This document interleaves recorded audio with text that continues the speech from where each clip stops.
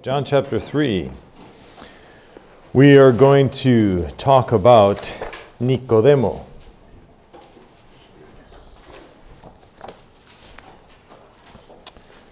And so then, let's see. Let me go over this 1 second here.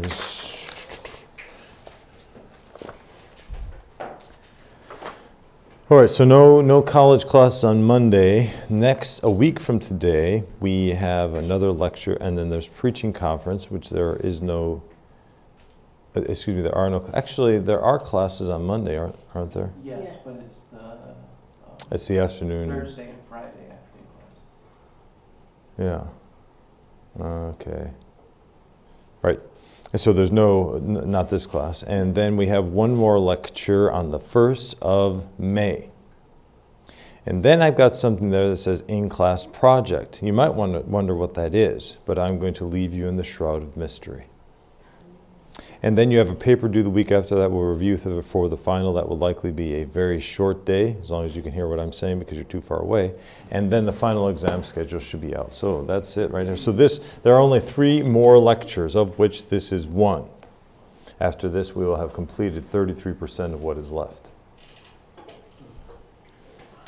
All right, let's pray. Father, thank you for your love for us. Lord, I ask that you bless us and you help us to go through the scriptures in such a way where we've got a good handle on your word, that we're putting things together, that we can think through what it says based on what the rest of the Bible says. And as this incredible discourse with Nicodemus, probably one of the sources of salvation for many people.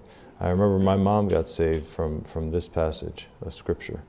And so, Lord, it is a very clear presentation of the gospel here, but in such a way where Old Testament is brought into play, and we have a better understanding of the link between the Old and the New Testament, or the New Testament with the Old Testament, as a result of your discourse here. So, Lord, we're thankful for that. And now as we study it, I pray that you give wisdom in Jesus' name. Amen. Okay, the first thing we're going to look at then is an introduction to this. We're going to look at some of the things that happen. And as is our habit, we'll look through some of the things that happened before and see what leads up to this discourse. All right. So meets Nicodemus, or Jesus meets Nicodemus, or Nicodemus, however you want to title it that way. Okay, so let's jump back up then. If you're in John chapter 3, let's go to chapter 2 and see what happens. Okay, what we see then is that the Lord was at a wedding feast of Cana. We see that in verses 1 through 11. And then it says in verse 12, and after this he went down to Capernaum, he and his mother and his brethren and his disciples, and they continued there not many days. And the Jews' Passover was at hand. Okay, what is the Passover? What does that commemorate? It is a memorial. It's a memorial feast for the Jews, but what does it commemorate? You can't be lazy of mind, Joy. You have to be sharp as a tack. Jacob? It's not working. Yeah, the death angel. That's right. Yeah, the 10th plague. Very good. So we know then that it was important. Well, we see then that it was important for the Lord for the nation of Israel to remember the Passover and the death of the firstborn. For what reasons then would the Lord want the nation to remember that? For what reasons? We're opening up the discussion because I'm trying to get you to have more than one collective brain cell this morning. Like you're sharing one, it's somewhere in the middle. Yes? Well, you would want them to remember his deliverance. Okay. From, both from the death angel and also it was one of the plagues that brought them out of Egypt. and it was the last plague. Okay. What was associated with this? What was going on? Let's go back to Exodus. Okay, we're gonna go back 2,000 years. Here we are, that fateful night. What's going on there? They had to kill a lamb and put its blood on the doors. Okay, yeah, on the doorposts. Okay, and if the death angel, which came, which I think that was mentioned, saw the blood, would pass over that home. All right, that then is a clear, at least to me, and I think to most, a clear presentation, but a picture certainly of Christ, isn't it? So it's not an appearance of Christ necessarily, but it symbolizes what Christ did. He shed his blood. So the blood there was important, wasn't it? it didn't say, it wasn't just the death of the lamb, it was the death of the lamb and its blood. So it was both. And so that puts an importance and a prominence on the blood, which I don't suppose that to a Jewish person that was too much of a problem. All you would have to do is look at the brazen altar, which was filled with blood, animal blood, to know that there must be some significance there. And so so it was their deliverance. It was their deliverance from physical bondage, and of course that sacrificial system, which was from the days of Adam, when those animals were slain. We know that Abraham sacrificed. Right? We know that because he was going to sacrifice his son on the altar. That wasn't unfamiliar to them. We know that Noah sacrificed. What's the first thing he did when he got out of the ark? He sacrificed. Why did they do that? These people did that in a time where there wasn't a temple and there wasn't a tabernacle, and the Lord hadn't given that law to Moses yet. And yet they sacrificed because they had an understanding, and there has always been an understanding from the very first man and woman that sacrifice was necessary in order to be right with God, to reestablish that union. So they knew that. So the gospel message has always been around throughout history and throughout time. And so what we preach and teach is essentially the same thing. We simply point to who we know to be the Savior. And they were pointing forward to who they knew would be the Savior. Other than that, it's the same thing. So this is the time that the Jews were commemorating the Passover. It had become much more of a ceremonial event as opposed to what it symbolized. It became an activity, okay? That's easy to do, isn't it? Church can become an activity and not necessarily a means of being better with the Lord or contributing. It's just we show up. I find myself that way. Thursday evening, I show up at church. My body just kind of shows up because I'm naturally, I end up here, okay? I don't have to force myself. I'm just here. And I'm sure that's the way with all of you, which isn't necessarily a bad habit, but it can't just be there. So probably a lot of the Jews, and I'm getting there with Nicodemus, probably a lot of Jews were there, and they were simply there because it was their tradition. There were 3 feasts in which the Jews were to visit the temple, if they were male, the men at least. And Passover was one of them. The first fruits was another one, and then Pentecost was the third one. So those 3 feasts, now there were other feasts, in fact there were 7, but those 3, it was necessary to actually be in Jerusalem at that time, so directed to be there. All right, so here we have the Feast of Passover. Now what does he do then? So what is, as being a good Jewish person, the Lord would have gone to Jerusalem. And when he got there, he went into the temple, and what did he see? Well, he saw the money changers again, and it says those that sold oxen, verse 14, and sheep and doves, and the changers of money sitting. And he didn't say, excellent job, you are obviously young entrepreneurs, and you are making money here. Well, what was the problem there? The problem there was they were making money off of the Lord's directive, and that was never to be the case. That is when people take advantage of the Lord's work I say money, but it could be anything. And to take advantage of this, that doesn't please the Lord. This is what is called the error of the Nicolaitans, the supremacy of the religious elite over the laity. Okay, in other words, a layperson. So that is the error of the Nicolaitans in the book of Revelation. It talks about that. So do you remember the sons of Eli? I find upstanding Christian young men and not. Okay, so these young ladies would be coming to the temple, or to the tabernacle, wasn't it? I knew that was wrong as soon as I said it. Then I thought, when was it wrong? Yes, the tabernacle, and they were taking advantage of them. Okay, so here they were coming to do the Lord's work. I guess maybe not all of them, but they were supposed to be, and they were taking advantage of these people. They would also take advantage of the sacrifices and take more than was meat for them. Take more meat than was meat for them. And so that was certainly frowned upon. Okay, and it was considered a very wicked thing, because here's an example of people taking advantage of the Lord's work and service for their own good. Well, that's what was happening here, and so the Lord wasn't happy about it. In verse 15, it says, when he had made a scourge of small cords, he drove them all out of the temple, and the sheep and the oxen, and poured out the changers' money, and overthrew the tables. Now, I don't know if you ever pictured that in your mind, but it almost sounds like he's out of control. Almost. If somebody were to do that in our church service and overthrow the altar table and sling stuff everywhere, so, okay, you would probably think to yourself, what is that problem with that person? But the Bible says that the zeal of thine house hath eaten me up, is what it says. So actually, this was a fulfillment of prophecy. And so he says, take these things hence and make not my Father's house an house of merchandise. The truth of the matter is, if anybody has the right to do this, it would be the Lord himself. After all, this was, he says, his Father's house, and we have to understand that he made himself of no reputation, and but he and the Father are one.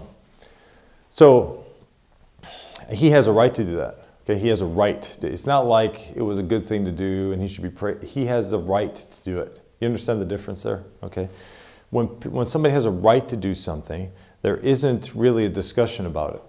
Okay, he has the right to do it. Everybody accepts it. In order to accept somebody to have the right to do something, you have to accept their position. Is that true? Okay. If a person in another, okay, let's say I thought you were going too fast.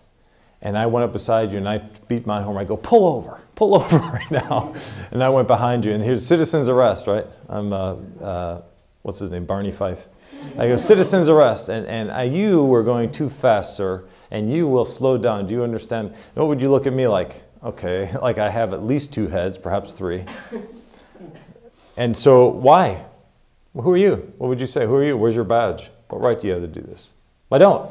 Okay, so you would have a right to it. However, on the other hand, if I'm in this really nice car, which normally has a hopped-up Interceptor engine in it, and I've got the lights going and everything, and I've got this official uniform, and I've got a gun over the side here, which is kind of, and it's official, and then you say to yourself, okay, I'd better pull over. If you've got a shred of decency and civility in you, you're going to pull over because this person has the right to do that. Why does he have the right to do that? Because he's a police officer. Okay. He has been given that right from the people who are keeping these roads away. So going to allow me to use those roads. So we understand that. So then the people that were upset with what the Lord did here, notice that in this, all right, let's read through here. And the disciples remembered that it was written, the zeal of thine house hath eaten me up. And then answered the Jews and said unto him, what sign showest thou to us, seeing that thou doest these things? Then he says, Jesus answered and said unto them, destroy this temple, and in 3 days I will raise it up. All right, now probably Nicodemus, if he wasn't there, he probably was, I feel, but at least he heard this. So let's not forget what we're talking about. Okay, so these events happened right before then. So he mentions that. Then said the Jews, 40 and 6 years was he in the temple building, wilt thou rear up these days? And the discussion went the other way. But what was their question? Did they say, you shouldn't do that? That's wrong what you did. To say that what these people are doing in this temple is absolutely perfectly right and you're wrong to do that. That's not what they did. They never questioned the fact that he did it. What did they question? Him, yeah, whether he was positionally supposed to do it. That's key to it. That is key. Because anybody really, but certainly in the Pharisees in this case, which I say Pharisees, is probably more the Sadducees because we know that they were in charge of the temple. At this point, the temple, right? So, and I imagine out of all the Jews, they would be the ones to allow this to happen. Yeah, exactly, right. So it was their directive. Probably they got kickbacks. For whatever reason, they knew it was wrong. They knew it was wrong. And so, but they questioned his authority. So because they had the authority to say what goes or not in the temple, they thought it was their right to have those people there. Well, here comes the Lord, who the temple is made for, and who is in truth, which is in truth is symbolic of his own sacrifice. And he comes along and he overthrows these tables. Well, what would our conclusion be? He has the right to do it. Now, whether we think it was done in too much of an aggressive manner or not, it really doesn't matter, does it? He has the right to do it. If the policeman stops you and he yells, he goes, what's your problem, sir? You know you shouldn't be, or if they're real nice, whether they're nice or mean, it doesn't matter. They have the authority to do that. You follow? And it's not wrong. If you're wrong, you can't decide, it's the position there. If you're wrong, you can't decide what the person that's over you, how they deal with it. So when you go into the courtroom and you stole from Jewel, and they go before, and it's evidence, they bring the evidence, everything is true and right, and the judge says, you're going to be 3 months in jail. Now you can't go and say, no, judge, I feel, and quite frankly, that's a bit severe, and maybe, I'll tell you what, give me just a month. What would they say? And you know what? No, that's too much too. How about 2 weeks? Yeah. All right, 3 days. I'll give you 3 days. A day for a month. How about that? You're going to strike up a deal, right? Why? Because you're wrong. The judge is right. If the judge at that point gives you whatever he gives you, It's up to him. So, so it all has to do with position. It all has to do with authority. It all has to do with whoever is there. How are they going to interpret the evidence? Whether or not they believe this is the Messiah or not. That's how they're going to interpret it. Just like if you come across fossils or whatever, how are you going to interpret that evidence? It depends on what you think about the worldview. Was it created or did it evolve? That's going to completely color the way you look at that. What the Lord did here is going to be completely colored by whether or not people believe in this person. All right, so these things happen. Nicodemus, don't forget, okay, he's watching these things. He's thinking about it. And so it says, then said the Jews 40 and 60. Okay, then he talks about the temple. Destroy this temple and in 3 days I will raise it up. This is one of the passages where that is interpreted for us. And then said the Jews 40 and 60 years was this temple in building. Now what temple was that? It was Herod's temple. So when they say 40 and 6 years, they're not talking since the day of Ezra, certainly, because that was a long time ago. Okay, so when they're saying 40 and 6 years, they're talking about Herod's temple and his addition to the temple. Now we know that he built the fortress of Antonia. We know that he extended the Temple Mount. We know that he made it. So it was 46 years in him. So they're really referring to Herod's temple. But it says in verse 21, the interpretation, but he spake of the temple of his body. When therefore he was risen from the dead, his disciples remembered that he had said this unto them, and they believed the scripture and the word which Jesus had said.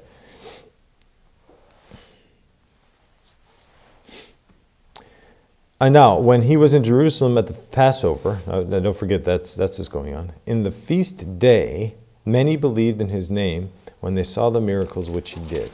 Okay, verse 20. But Jesus did not commit himself unto them, because he knew all men, and he needed not that any should testify of man, for he knew what was in man. What does it mean, commit himself unto them? That means, I think, it means him becoming king at that time. It wasn't time. So, and he knew and understood, what was going on. So he left it really up to the people to decide, is this the Messiah or is it not?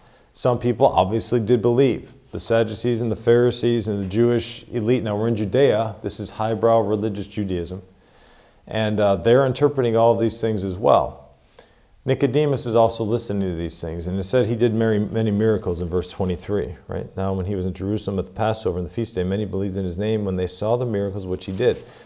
The Jews are looking for a sign. Why do they look for the sign? Because the Old Testament prophets spoke about signs. So the Jews, now it wasn't a wrong thing. They were looking for the signs because that was fulfillment of Old Testament prophecy. Okay, so now let's talk a little bit more about what he said. This is still by way of introduction. The Old Testament fulfillment of the idea of the zeal of mine house hath eaten me up. This comes from Psalm 69:9. All right, so let's go back there and look at that. Actually, there's two scripture passages there.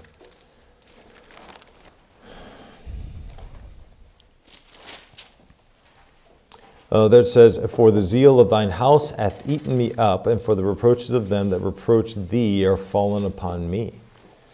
That's interesting. Only a portion of that verse was actually quoted. The other half, of course, is going to happen at this point in just a couple of years. Remember, this is not the visit to the temple where he was crucified after this. This was in original case. This wasn't after his triumphal entry. That happened in a different one. It is through the book of John, by the way, that we know that this happened twice. So this is the initial one. The wedding at Cana had just happened. And so it says, the latter part of that verse, the reproaches of them that reproach thee are fallen upon me. They were talking about his vicarious suffering on the cross. So it was at that very same temple. So we then see, in the book of Psalms, a reference to that and a better understanding of it in the Lord's life. So Psalm 69:9. And then, so there we see he links it always with the Old Testament there. He then predicts his, and we talked about that. Let's talk a little bit more about his prediction of his resurrection. The Jews then thought, what did they think when he said, destroy this temple and in 3 days I will raise it up? And what would you think? You're sitting in the middle of the temple. I suppose if you were to take him literally, that you would think the same thing that the Jews did when they thought that he was referring to Herod's temple. Verse 21 interprets it for us that it was his body. It is interesting that these very words that he said would later be twisted to accuse him to the Roman government and put him to death. Matthew 26:61.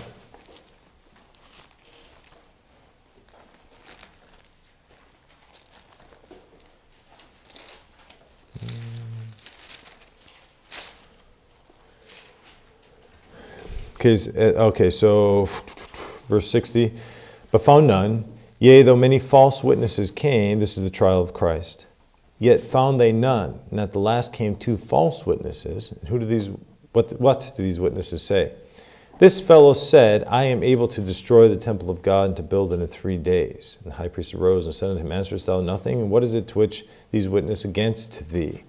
So they used it against him, misunderstanding completely, apparently, all the way up until the time that he died. It was probably reported among the Jews that he had said that he was going to destroy the temple and rebuild it in 3 days, speaking of that very temple, which of course Herod, being the tetrarch in the area, would have been an affront to Herod directly to have destroyed that temple, right?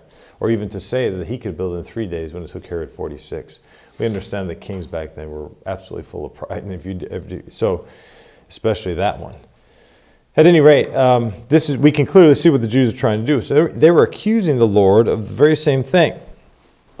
Now, they should have known that there was a difference here, and this is where a language study. So let me put in a little plug for language study again. Hopefully you see at this point that knowing and understanding these things in the original language it helps a lot. But it says here, when it says, then said the Jews, 40 and 60 years was this temple and building, that word temple, and wilt thou rear it up in 3 days. So we know that he was referring to not the same thing, and in English, the word temple is used both times. So in verse 20, and actually 19 and 20, it says, then said the Jews, 40 and 6 years was this temple, that word temple and building. And then verse 21, but he spake of the temple of his body. All right, those are 2 different words. Right? The first one is, it's actually Hiran, which is pronounced like that, Hiran. The other one is Neos, which is just simply, I guess like that, Neos. That's pretty similar. Okay, so these are 2 different words. This is talking about the entire temple area. Yeah, so this is referring to maybe the entire Temple Mount. See, to really understand what's going on here, we have to understand the words that they use. But then we also have to understand that when you talk about the temple, it's a big, huge area. It's not just the building, it's a big area. And when we were in Jerusalem, I remember walking around on the Temple Mount, and you can see the place where the temple was, but the mount itself was much, much larger. And so this is the entire Temple Mount. Well, this is the temple proper. This in Greek refers to the temple proper. So when the Jews there used the word temple, they were talking about the entire Temple Mount, and when the Lord used it, or when the interpretation is given there, it says the temple of his body, it uses a different word. Okay? And that's more of the temple itself, the very building. So it should have been understood that there was a difference there. Okay. Let's see, in Luke, here we're right here, let's go just one page over maybe. Luke 24:8.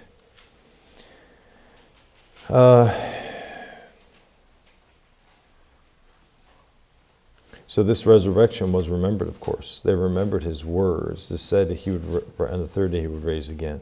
Look at verse 7. So here the Lord appears unto 2 men on the road to Emmaus. In Luke 24:6 it says, he is not here, but he is risen. Remember how he spake unto you when he was yet in Galilee, saying, saying, the Son of Man must be delivered into the hands of sin. So it doesn't say that he said this in Galilee. It says that he spoke some other things in Galilee, but then this same one who spoke to them before in Galilee said, the Son of Man must be delivered into the hands of sinful men and be crucified, and the 3rd day rise again. and they remembered his words. Well, when did he say those words? When he was in the temple. So they remembered this. And so when, undoubtedly, why did these crowds, if you'll excuse the term, flock to him? Okay, because he was, all right, so you can imagine a story. Now, let's go back to understanding the Passover briefly. So in this introduction, which it's good to know about the Passover, it's good to understand what the relationship between the Jews were, it's good to put all those things here in the introduction because it helps us when we come to Nicodemus. So it was during the Passover time, many Jews were in Jerusalem that were not Judean Jews. They were from other places. But they were there because of the feast today, and so a lot of them there were, it was kind of like a vacation time. So they had more time. Okay, they didn't have to go to work the next day. You see what I'm saying? They could spend their time around the Temple Mount, and they undoubtedly prepared for this time all the way through the year. And so they had time to discuss things. They had time to observe things. They had time to just kind of hang around, and it's kind of a festive, almost feast kind of spirit. And so when somebody comes into the temple who is not unfamiliar, really, I suppose in some regions, at this point his ministry wasn't super popular. But you can imagine that word spread pretty quickly that there's somebody that came into the temple and overthrew the money changers and all this and chased them. I said small cords, so he was whipping them. Get out of here. And so that probably went all over the place. And so it undoubtedly caused many people to want in the days subsequently to go to the temple and to see what else was going on there. So the Lord, all these people came there and he taught them. And he showed them miracles. Undoubtedly he healed people. And so many believed on him. The Sadducees are watching this and seeing all of their would-be people that they are controlling, leaving them and going to the Lord. Well, they didn't like that very much. So, anyway, so that's kind of the introduction. All right, let's move back then a little bit. All right, now let's talk a little bit more about Nicodemus himself. So now that we've introduced those things, we'll talk about him. We'll talk about the man Nicodemus. All right, so 2.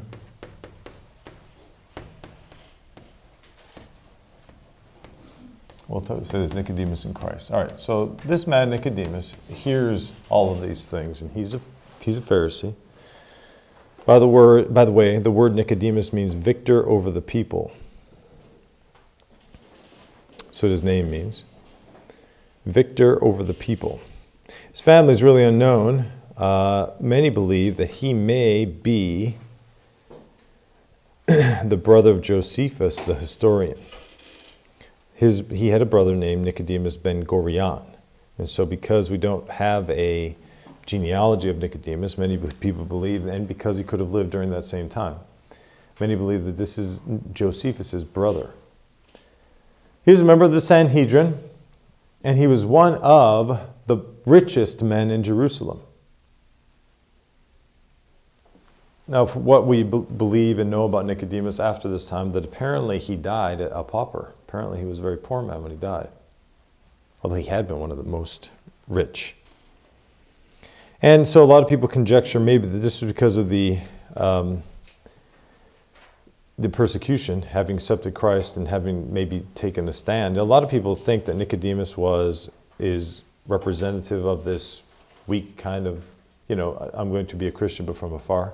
And maybe initially that was the case, but apparently, if this is the same Nicodemus, he must have been pretty outspoken about it after that time, and even suffered some persecution, if indeed he did die a poor man. So it says in John 3:1, there was a man of the Pharisees named Nicodemus, a ruler of the Jews. So from this we get he was a Pharisee, but he was also a member of the Sanhedrin. And so so then he has an interview with the Lord. And why did he do this?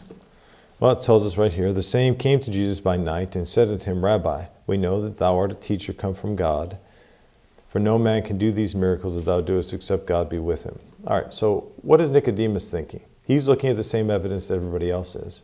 And he's coming to, some people would have the same conclusion he did, but certainly not too many among the Pharisees. Why did he come to that conclusion? How did he convince himself in his mind that the Lord would have been who he said he was, or certainly had come from God? What was his conclusion? Why did he conclude that? It tells us right there. Yeah, his miracles performed. We know that, I think it was in verse 23 of the previous chapter, that he did all of these miracles. So because of those miracles that he performed, Nicodemus is simply looking at the evidence and trying to decide for himself, okay, is this man come from God or not?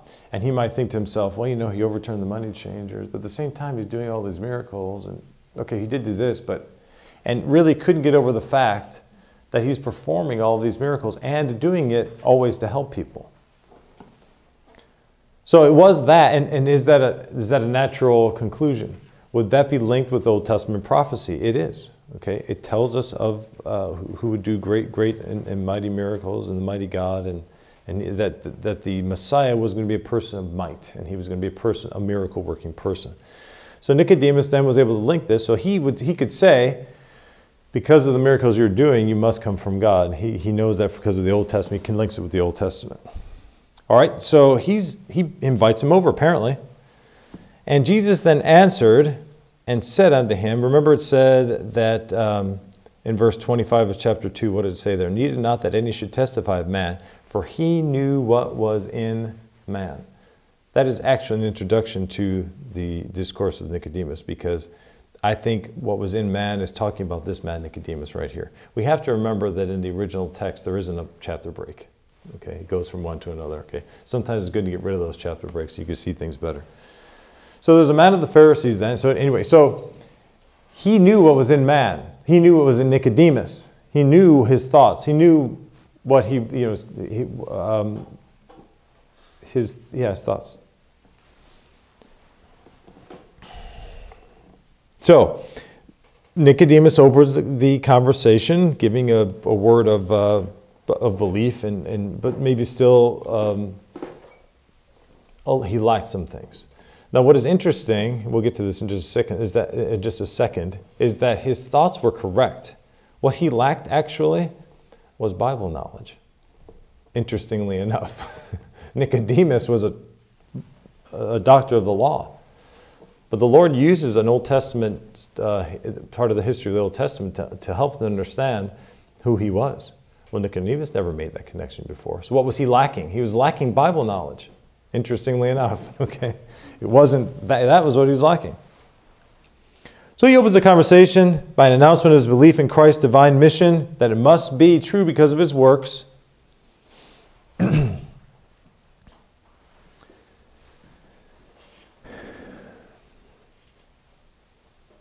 And then, so let's go on here. And Jesus answered and said unto him, verily, verily, I say unto thee, except a man be born again, he cannot see the kingdom of God. Notice the inflection, the Lord's words here, that is totally and completely conditional, isn't it? Except. We sometimes use the word if. That's true if and only if. Sometimes we say that right for emphasis. That's true if and only if. Right? This is kind of the same thing. Jesus answered, verily, verily, I say unto you, except a man, if and only if a man be born again, he cannot see the kingdom of God. So this is a all-inclusive, without exception condition. And he goes on to reaffirm this when he uses the word must. Nicodemus said unto him, how can a man be born? He is old. Can he enter into the second time into his mother's womb and be born? Or like a very logical question. Jesus answered, verily, verily, I say unto thee, except a man be born of the water and the Spirit, he cannot. Notice the word cannot. Except a man cannot enter into the kingdom of God. That which is born of the flesh is flesh, and that which is born of the Spirit is spirit. Marvel not that I say unto thee. Notice the authority there. Do not marvel that I'm saying to you, you must be born again. The wind bloweth where it listeth, and thou hearest the sound thereof, but canst not tell where it cometh and whither it goeth. So is everyone that is born of the Spirit. So he's mentioning that what he's talking about is intangible things, not tangible like being born. Nicodemus answered and said unto him, how can these things be? Jesus answered and said unto him, art thou a master of Israel, and knowest not thou these things? Verily, verily, I say unto thee, we speak that which we do know. Notice what he's saying here. You lack knowledge, Nicodemus. That's your problem. Verily, verily, I say unto thee, we speak that we do know, and testify that we have seen, and ye receive not our witness. Please tell me, in all of your vast Bible knowledge, why we have a change in person there. We have the first person plural, we, and then it has the second person plural, ye. You see that? Let me highlight them. I'll do that with an inflection in my voice. I think you'll understand. Verily, verily, I say unto thee, we speak not that we do know, and testify that we have seen, and ye receive not our witness. So there's a change there, isn't it? It's first person plural, which includes the Lord and apparently somebody else, because it's plural. And then ye is second person. He's directing it to somebody else and more than one person. Okay, so explain to me why that is.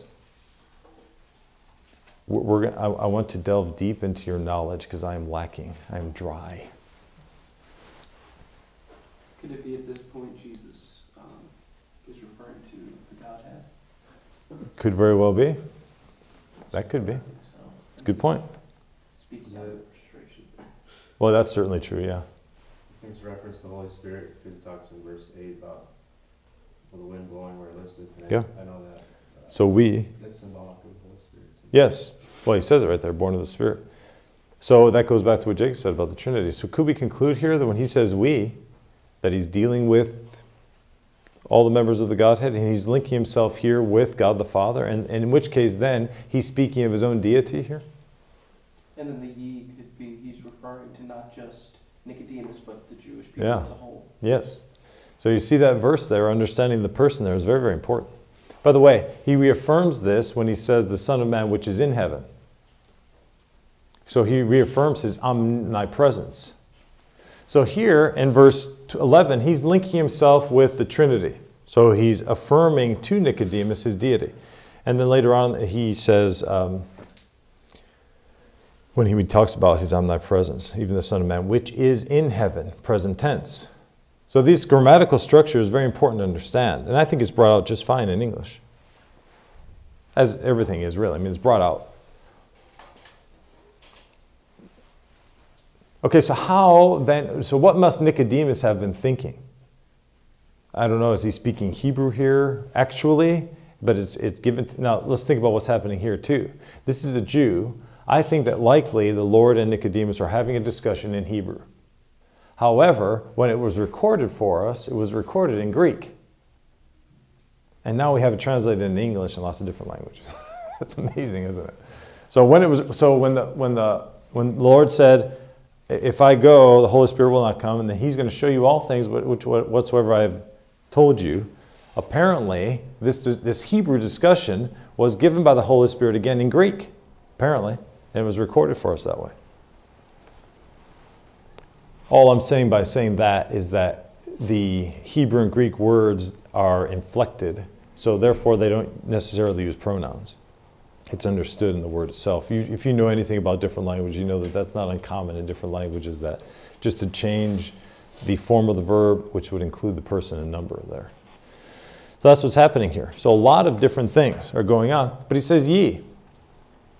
All right, so he's trying to get Nicodemus to see these, what I'm telling you are not physical things. When he says being born again, he's not talking about physical things. He's talking about spiritual things. Then he goes on to reaffirm that he is God himself. So it's kind of like, all right, Nicodemus, here's what it is. You're either going to accept it or you're not. But the person standing here is it's the Trinity. It's that, the Spirit. Then he says we, linking with the Spirit, like Dustin said. Very good point. And then it said our witness. Okay, who else could that be? By the way, when it says our witness, who else could he be referring to? Who else witnessed and testified of Christ? The disciples, but in particular before them. John the Baptist. Yeah. So that's certainly a witness there. Yeah, yes, in the prophets. I mean, it's all that. But if it's the same we, our, then it's talking about the Trinity.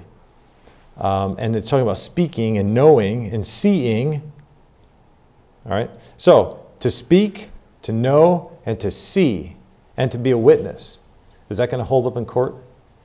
If you bring someone in here that knows what's going on, had heard it, and saw it, that's pretty good, isn't it? Then the ye, you got to do what you want to with it, but we have definite, solid testimony of it. All right, so I think the person there is important. Now, it's interesting, too, that later on, understanding what happens with Nicodemus here, Nicodemus later on is actually the one that defended the Lord when they were accusing him initially. Nicodemus said that, not his crucifixion, but that when they were accusing him when he was in another time in Jerusalem. And he said, doesn't our law say that you have to have more than one witness and that sort of thing? So he ends up defending the Lord at that time, and he takes a step. Now, many people, again, would accuse Nicodemus for not being strong enough, but I will say this, he certainly did it. He certainly stood up and said something, which I don't think we can understand how difficult really that was.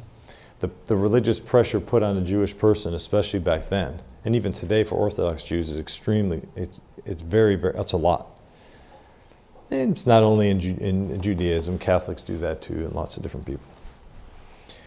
All right, so he defends the Lord later on. Also, in the burial of the Lord, we see that Nicodemus, so we're talking about times where Nicodemus, we see him after this time. Then he is involved in his burial. And maybe he was encouraged by the example of Joseph of Arimathea, maybe. He brought a mixture of myrrh and aloes and that sort of thing. So it was something very expensive. That's how we know that probably he was a very rich man.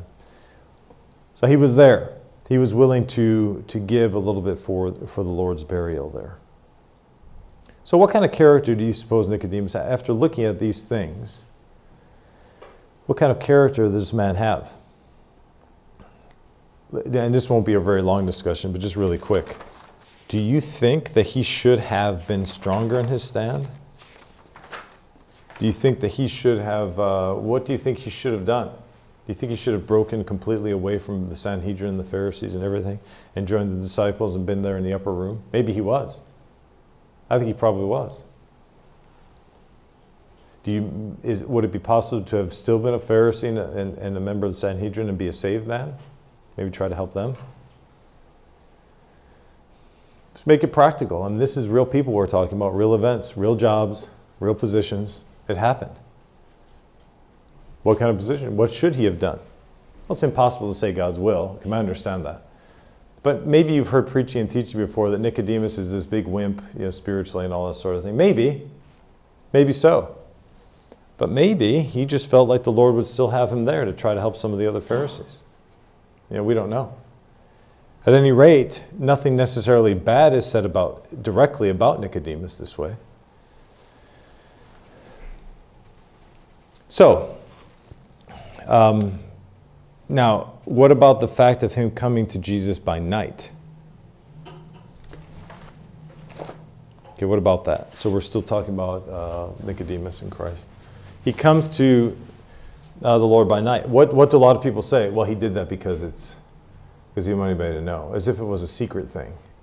But in John chapter 3, the same came to Jesus by night and said unto him, Rabbi. Now, what does that mean? It means that he went there at nighttime. Okay, what is the conclusion sometimes? Well, he didn't want to do it in the daytime in front of everybody because he was sneaking around. Is that necessarily brought out in the scriptures here?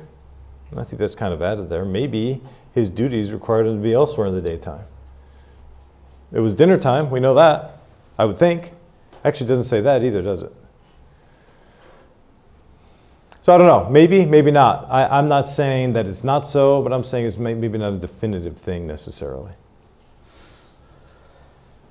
Okay, it's just like people color Jacob, like Jacob and Esau, as this big wimp at home kind of thing, and Esau is the mighty hunter out there. Okay, well, Jacob he did all of those things. He kept all of the flocks and all of that. So I don't think he was necessarily a wimpy person.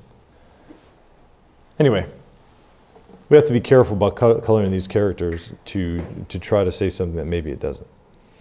Okay, so this person, although he was a ruler and a religious teacher, let's talk about Nicodemus's and the Lord's their discussion. All right, so let's talk about a little bit more about their discussion, and then we'll finish with this.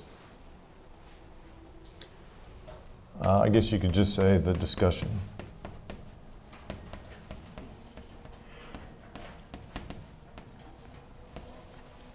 Okay.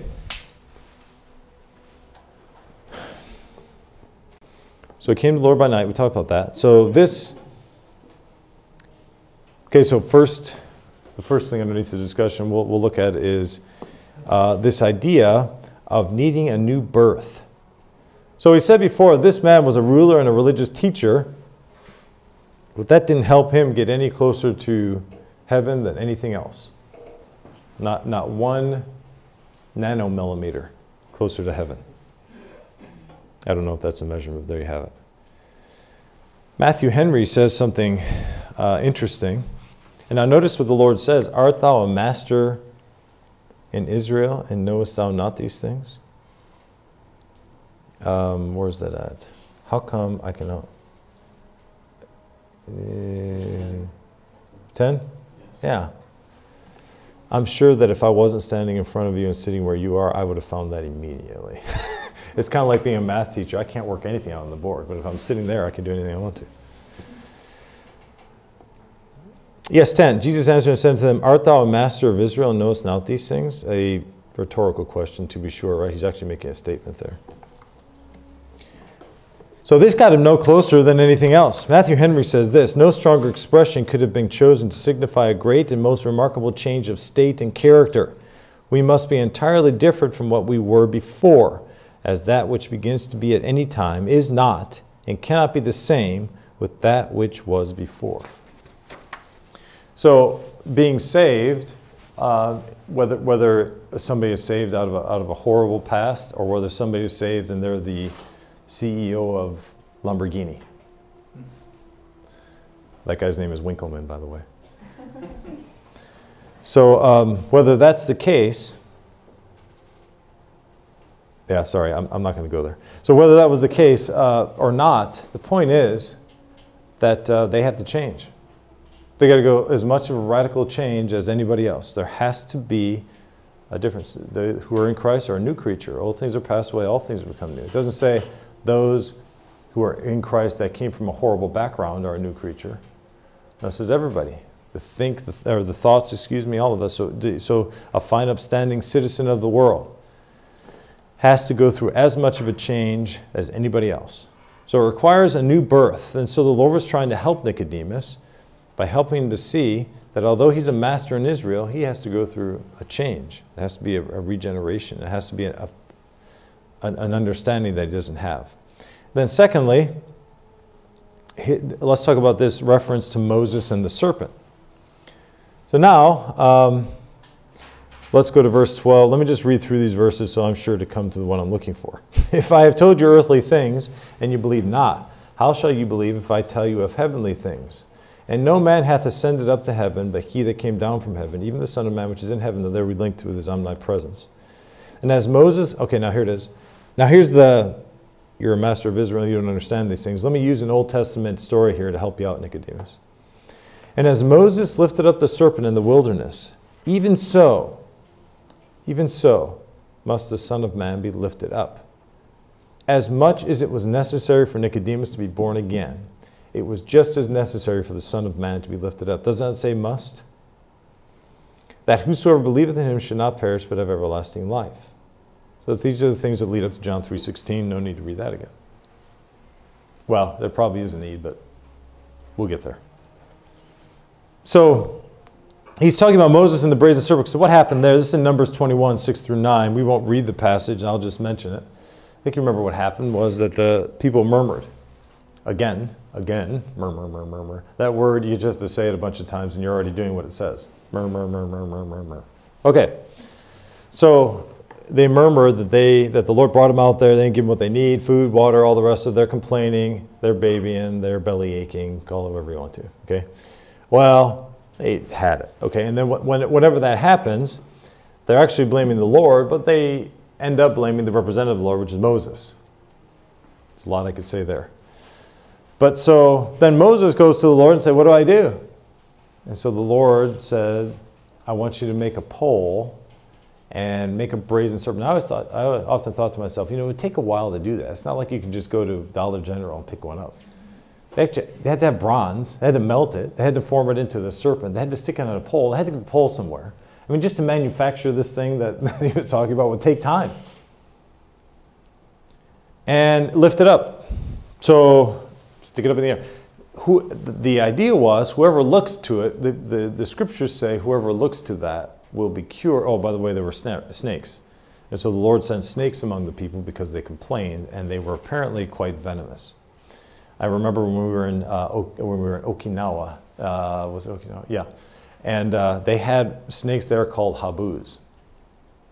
And they weren't very big, but they were pretty nasty little critters. And they were little and they were really fast. And one of them was the golden habu, and that was particularly venomous. And so we were going through the jungles and all of that, and there's these habus. They're there. And so it kind of gives you the creeps. You're like, what in the world? Well, this guy, he was an M60, he was a machine gunner, and he was in front of me, and we're going through a patrol, and then the patrol leader would go like this, which means stop. Okay, then he would go off into the side, and that would signal everybody else to kind of go off into the side. So we did that, and this machine gunner is in front of me, and all of a sudden he tears out of there. He freaks out. Well, turns out he looked down, he was holding his M60, he looked down and a habu was crawling all over his M60 there. Not a good idea, we would have all been killed. Anyway, I'd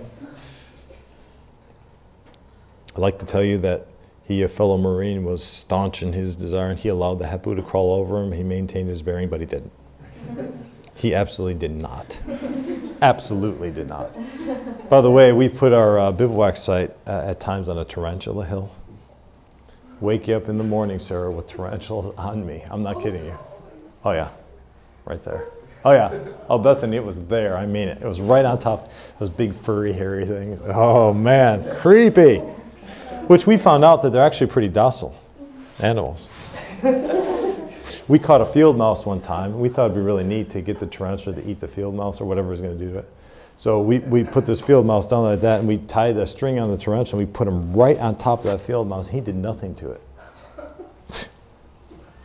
These things aren't that big of a deal. Who cares?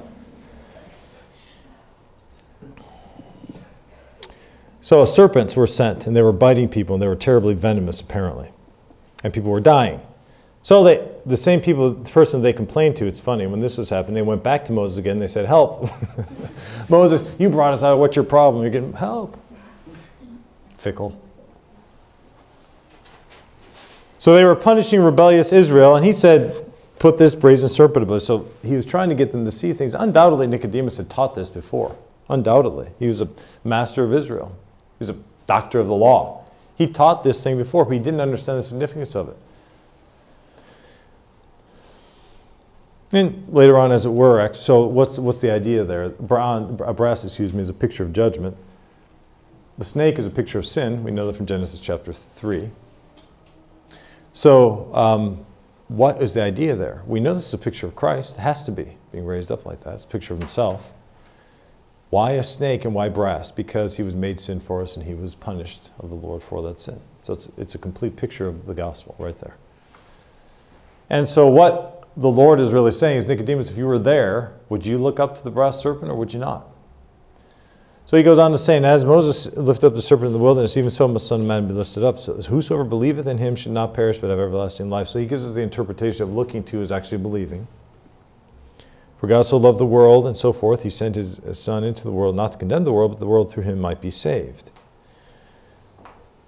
He that believeth on him is not condemned. Very, very, very strict, definite verses here. But he that believeth not is condemned already, because he hath not believed in the name of the only begotten Son of God. And this is the condemnation, that light is come into the world. So he's giving a picture of himself to Nicodemus, and men love darkness rather than light because their deeds were evil. Why did the Pharisees not believe it? Because their deeds are evil. It has nothing to do with their lack of mental capacity to accept the gospel. It has nothing to do with that. It's because their deeds are evil. Why, when he overturned the tables, did they question his authority? Because their deeds were evil. Light was there. Their deeds were evil, so they didn't accept it. By the way, this same pole and the brazen serpent on top of it, according to 2 Kings 18:4, began to be worshipped by the nation of Israel, so they had to destroy it, interestingly enough.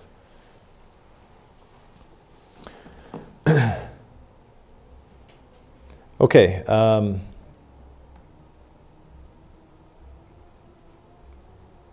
right, so then let's talk about being born of the water and the Spirit here. Just so we got a couple more minutes.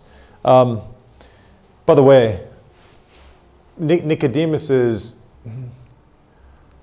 Yeah. Nicodemus' acceptance of the Lord was based on empirical evidence. Well, what do I mean by that? What does empirical mean? Logic. What's that? Logic and reasoning. Okay, reasoning, but it's evidence outside of the Scripture. In other words, empirical evidence is like experimental evidence. Okay, I can see it. I've tested it. I've experimented for it, so I can see it. Therefore, I accept it as truth. It's scientific, as it were. Is everything that we believe and accept about the Scriptures to be empirical, or is it to be because it's in the Bible? Are we supposed to test these things before we believe them? Are we supposed to experiment and do all these things before, or just accept it because it's in the Scriptures? Yeah, and that is primary. So we accept it because it's in the Bible. That is primary evidence. Priori, if you want to use the Latin term. Evidence. Nicodemus wasn't accepting. Now, could he have accepted the person of Christ, linking it with the Old Testament? He could have. The Lord did that. But his acceptance of perhaps this being the Messiah was not based on that evidence. It was based on empirical evidence. You see the difference there? So what the Lord was saying is that only goes so far.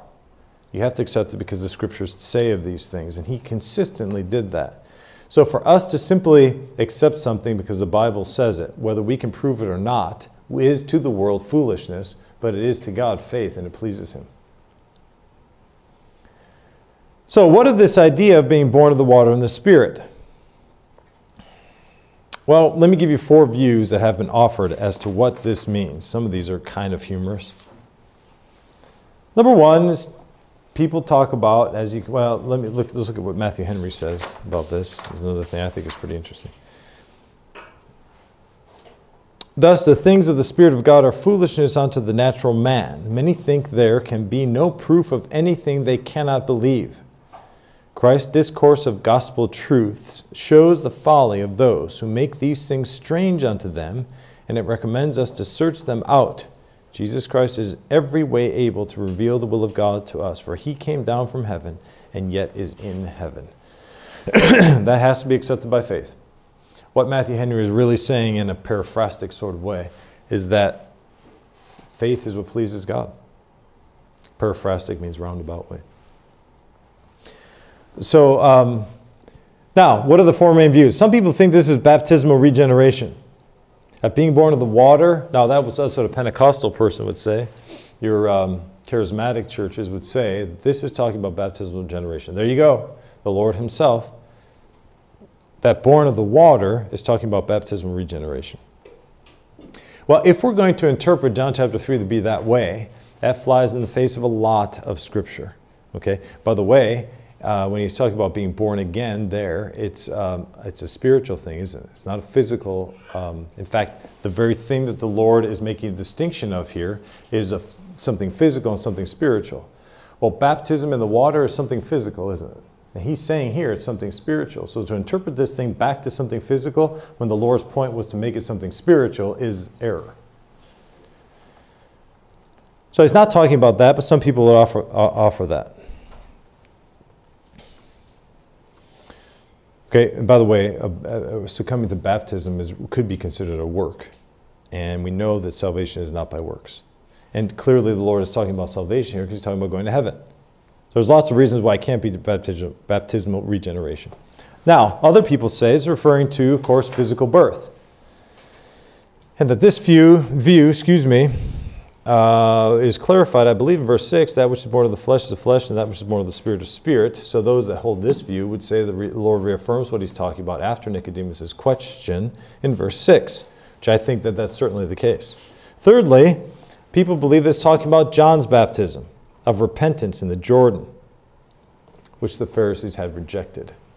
Once again, they take the angle of baptism, right? Whether it's just ecclesiastical baptism, which is actually John's baptism too. But those people would separate it because they're universal church people. Okay, so keep in mind and bear in mind that when people try to incorporate baptism in this, is because they believe in a universal church theory.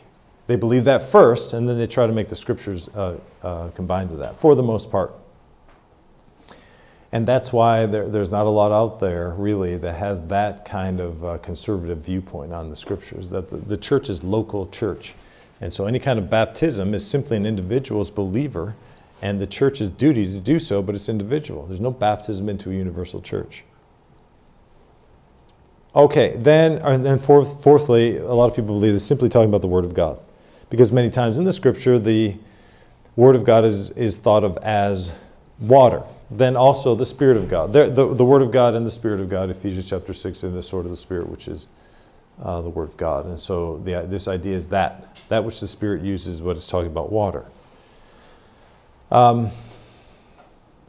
So is that what the Lord is talking about? Is he talking about the spiritual thing, the Bible? Talking about that kind of, I don't know, I suppose that could be. But I tend to lean towards he's simply making a distinction between the physical and the spiritual, and I think he bears that out with the rest of his explanation here. So did Nicodemus accept Christ? Did he?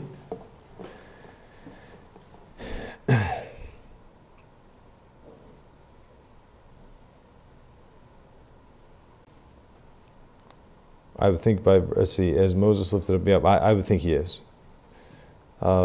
Based on some of the things I said before. Now, one more quick thing. When the Lord here is saying, so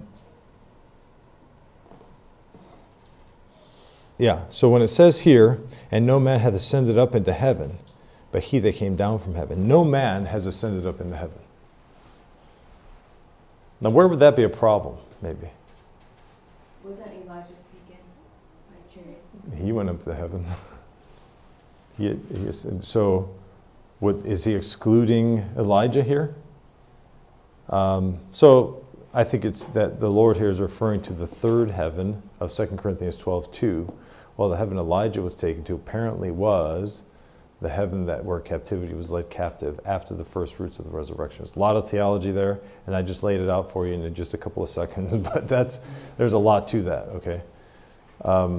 But the explanation here is that there's when the word heaven is used, it's uranu in Greek. It's also shamayim in Hebrew, but it's always plural in Hebrew. Always, that word heaven never exists as heaven in Hebrew. It's always heavens.